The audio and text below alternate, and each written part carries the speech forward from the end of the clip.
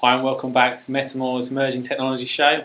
My name is John Hamilton and today we're going to be interviewing Chris Roll, Mortgage Escape.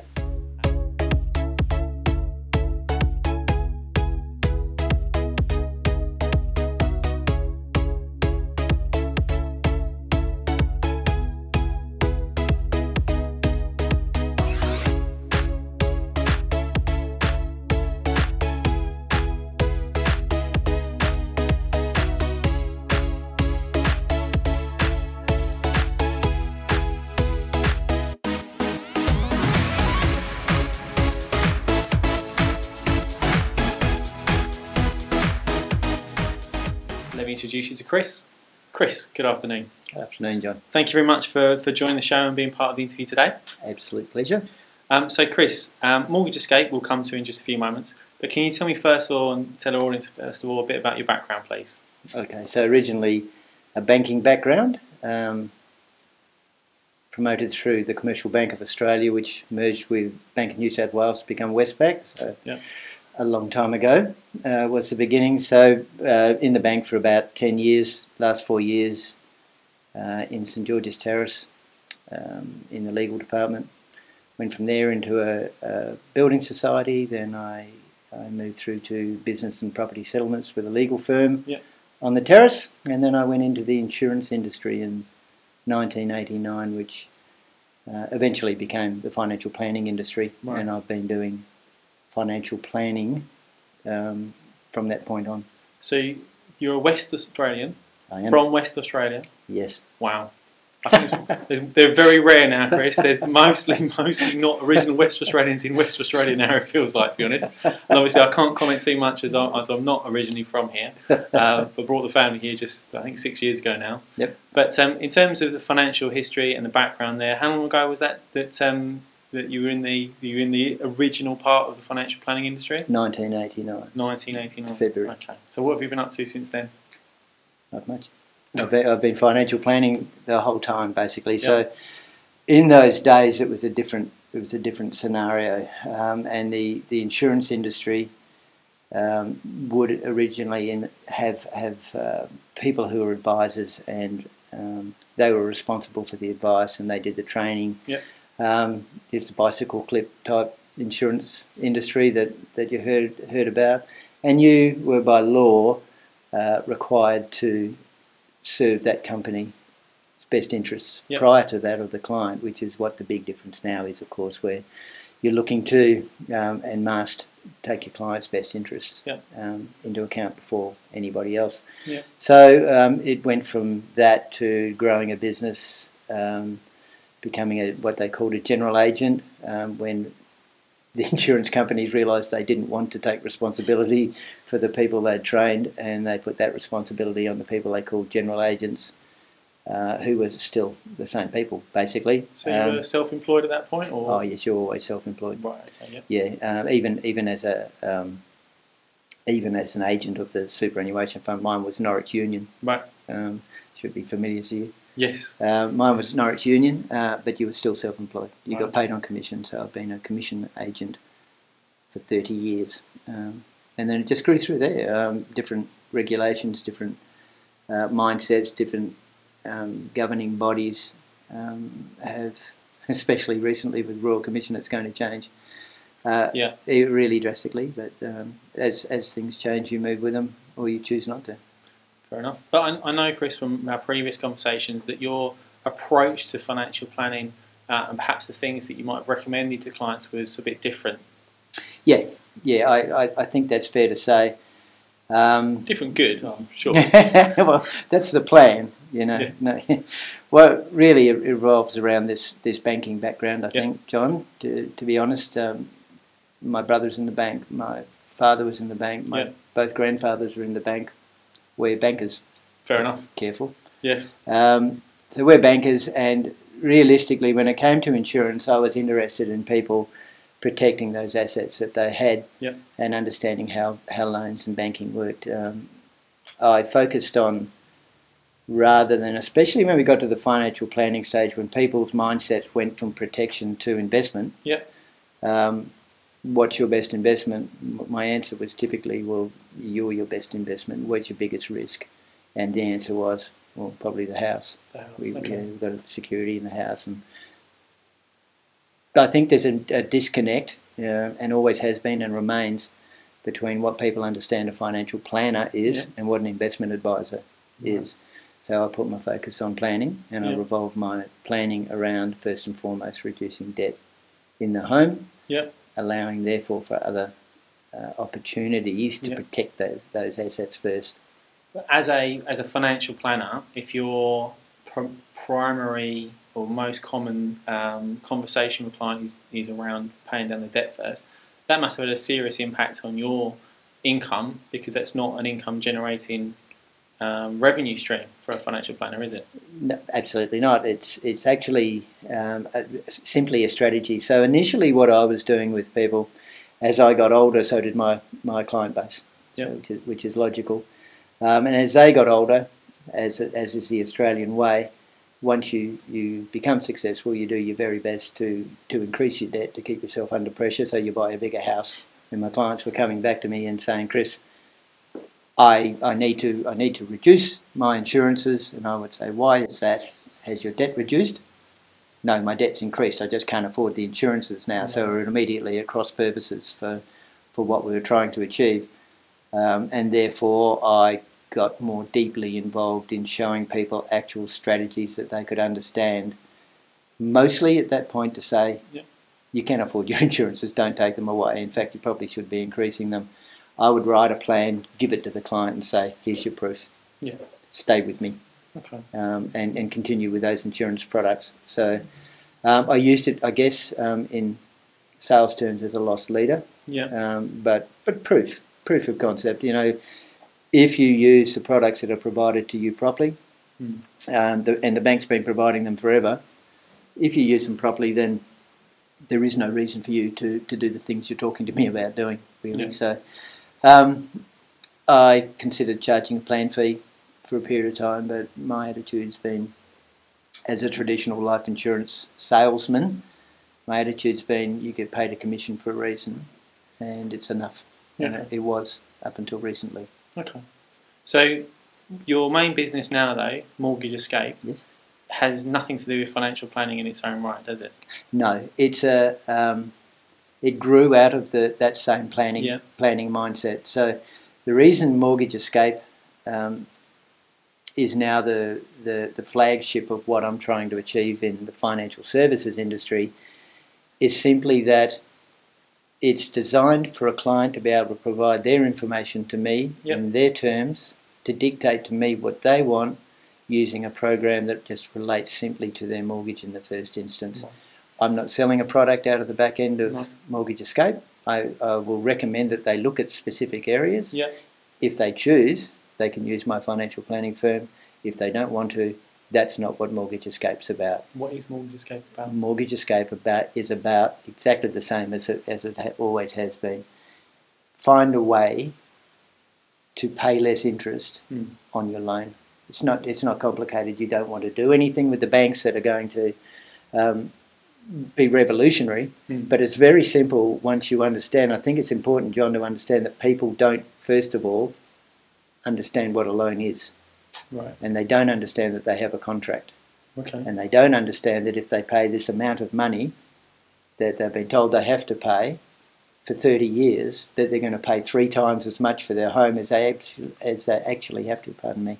3 times as much? 3 times as much. So, in general. So what we're saying is that you can actually pay off the home loan or this contracted debt, mortgage, 3 times faster? Potentially. Well, that's very interesting. If you follow a plan. If you follow a plan. And if you understand why you're doing it. And that's your plan? Yeah, sure. Absolutely. That plan was always there for my financial planning clients, but it was based on assumptions. It was saying, look, understand how to use the system. What Mortgage Escape does is takes it to 2 or 3 levels higher. It'll show a client that snapshot of what can be done. And then we have the opportunity to say to them now through modern technology that I have other people help me with. The clients can now put their information in the back end of the program, put their bank account into the program, have an app so that they can see what's happening with their bank accounts and loans and all the documentation they might have the ability to look at all their assets and their liabilities in a snapshot instantly, basically, which I find astounding, to be honest. But they can do all of those sorts of things now through Mortgage Escape, and that's in the marketplace and has been there for a while. The difference, our point of difference, I believe, is that we then take all that information and we apply it to the plan. And the plan is, the goal is, the trophy at the end of all of this is to own your home 3 times as quick. Yeah, because then you can do more, you can go on more holidays. Absolutely. There's light at the end of the tunnel. Yeah, no, fair, cool. That's excellent. So if I just check my understanding, so 30 years of financial planning has resulted in a distilled plan that allows people to pay their mortgage off 3 times faster. And there's an app for it, and they can get online. Yeah. Okay. Yeah. Did you do the app yourself? I've written, not the app. No. It took me a while to understand what app meant. No, not the app. That's provided by another group of IT experts. Yeah. I wrote the debt reduction strategy program mostly myself. Okay. So I'm not Excel trained, and I think that's an important point. When line of credit came into Australia from America and Citibank took it up, I didn't believe that worked, so I grabbed an Excel spreadsheet, and my brother-in-law is a programmer, and he showed me how to do little bits here and there to prove to me that a line of credit will work if you use it properly, and it did. It grew from there. It grew from me saying, well, okay, now they're telling me this can be done, prove it. Okay. So now we have a macro-enabled Excel program, which hopefully in due course will become a full program. Yep. In terms of in computing terms. So this is a brand new business. This is just starting up now, is it? Mortgage Escape's been around for about 3 years. Right. Okay. It was created with the changes in education that I knew were coming, which have now come about for financial planners. Yeah. So you're going to need to have a lot more, or it's going to be a lot. Your educational standards are going to be a lot more highly regulated than they ever were. Which is a good thing. Great thing, provided you understand that. Pardon my jaundiced view here. Provided you understand that if you get too educated in financial planning, you tend to overcomplicate the process, and the people you're explaining it to have no idea what you're talking about. Okay. So there's a real grounding that's going to be missed, I think, in the long run. But the other sad part about it is that the guys who have been in it for 30 years aren't going to go back and do that study. Right, okay. They don't have the time, plus run a business, to do that. So we're going to lose a lot of experience out of the industry in the next couple of years, you think? Absolutely. Okay. Absolutely. Well, that's not great. Okay. So in terms of clients, you said it's been running for just over 3 years now? Yeah. So how many people would you say have been through the whole Mortgage Escape planning process and had this benefit of your expertise on this? Look, Mortgage Escape itself, or Mortgage Escape combined with TaylorMade? What is the planning business? Sorry. So in terms of the process that now exists just in Mortgage Escape, the debt reduction strategy that we're talking about, in terms of the how to pay the mortgage off 3 times faster. Yeah. How long has that process been, or how many clients, should I say, we know it's been 3 years for Mortgage Escape, but how many clients have been through that process? Maybe 100 or so. 100 or so, okay. Yeah. That's pretty impressive. Look, it's a program that was built for a business-to-business relationship. Right, okay. Because the advice piece was starting to look to be over-regulated, in my opinion. Yeah. And the amount of compliance you had to go through to actually give advice that had nothing to do with the compliance piece, it became rapidly becoming very difficult to do. So the decision to create Mortgage Escape was to allow us to go out to other financial professionals, mortgage brokers principally, and talk to them about providing a service to their clients and us dealing with the broker direct. Okay. It's now evolved a little further than that. Sure. But then, as I understand it, again, the nuts and bolts of it is that you can help through either directly through the client or for other financial service professionals, just basically help people with the biggest millstone around their necks in life, which quite often is the financial burden of the family home. Yep. and that can change everything. I mean, in terms of Look, absolutely, there needs to be a hub, in my opinion, somebody that people can turn around to and say, well, you're not selling me a product first, you're selling me a strategy that I will either like and adopt or I won't. Okay. It's no more complicated than that. So it all ties back to the same things, though. The mortgage is a millstone. Yeah. But people don't understand how a principal and interest loan works and how most of the money going out, in fact, 90% of the money going out in the first instance is interest. In the first instance is interest. Yeah. So the trick of Mortgage Escape is to say we're going to turn as much as we can that emphasis around. So more becomes principal, and principal means you pay your mortgage off more quickly. Less interest means you pay less interest. It really is quite a basic process. It's just that you're not taught it. Oh, okay. I know brokers who don't really understand what an amortisation table is. And why don't you think we're taught it? Why don't you think we're taught how the amortisation, which is the repayment of a loan, works, and how to pay the loan off more quickly? It's a fabulous question. I have no idea what the answer to that is. I didn't know. So I hold an Australian Financial Services licence at the top end of financial planning. I've been in banking basically all my life, really. Yeah. Dealt in financial products for over 36 years. Yeah. And nobody ever really sat down with me and said, this is how it works. Okay. No one ever did that. It's only when I started fooling around with Excel, to be honest, and rechecking and checking again about this 1/3 time potentially, because it didn't make any sense. How can that possibly be? That you start to understand about how compounding can work in your favour, not just by putting money in the bank on a regular basis and then paying tax on it, but it can work by not paying interest and creating savings and leaving them in an environment where you won't pay tax on it because you haven't earned the interest, you just haven't paid it. It sounds like a secret, to be honest, but a secret that's been hidden in plain sight. Yeah. It's right in front of us, we can't see it, but it's there. Okay, and you're willing to share that with people? Well, of course. Okay. Yeah. That's excellent. Okay, so what would be the next steps then, Chris, if somebody like myself wanted to come and see you and find out more about this whole thing? It's really just a phone call. Okay. It's just come in. There's no cost to find out what we're talking about because what we're talking about is obvious, really. It's easy to explain. The program now is to the point where with a reasonably small amount of intrusion into your financial circumstance, we can give you a snapshot of what might be. Okay. Then if you say, well, gee, that makes sense, I want to take that further and I want to have this company in my life, because that's what you're doing. Yeah. And we put together a live plan, some real nitty-gritty life plan, and it might uncover some gremlins that you probably knew were there but didn't want to deal with. Yeah. Now you can. McDonald's probably for my family. To be honest. Well, it does identify them. Yeah. The program knows where you're buying your undies. To be honest. Does it? Yeah. Probably got a photo. Excellent. But all that data is, I'm sure, kept secure.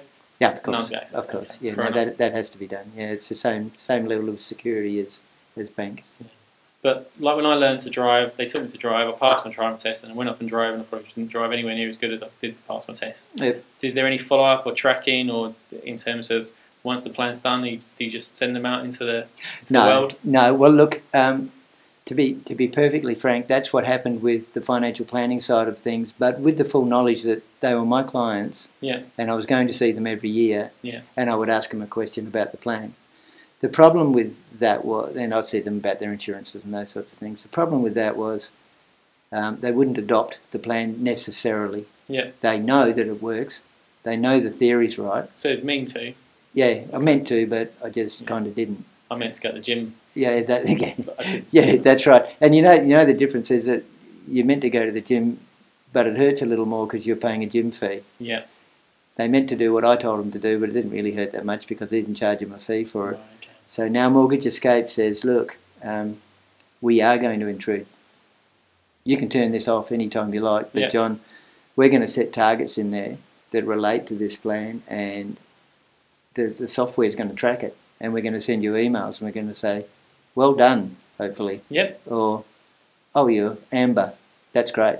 Yeah. Or you're red, do you need some help? Yeah, okay. It's a program that allows people to do that particular exercise, and we allow people to just turn it off if they don't want it anymore. And that doesn't mean we take their app away from them, or we say you don't have your portal anymore. Yeah, no. It just means that the live feeds stop because they cost money. Yeah. So that people can turn that on, turn it off, do whatever they want to do on an ongoing basis. If they turn it off and leave it off and they come back to me for some advice, then I have to charge them again. And that's the idea of charging an ongoing fee for the monitoring so that we can have it live and make it real. Okay. So you're going to take them on a journey, you're going to set them up, hold their hands effectively through that process, and hopefully, and see the mortgage killed off. Yeah. That's wonderful. Yeah, hopefully. Wonderful. Thank you. Thanks, John. Thanks very much. Cheers. So thank you, Chris, obviously for coming in today and being part of the show. We'll put a link down the bottom so you can link and go and have a look at Chris's website and see if there's something you want to take forward yourselves. Please make sure that you subscribe to the show, and we look forward to seeing you next time on the Emerging Technologies programme. Thank you.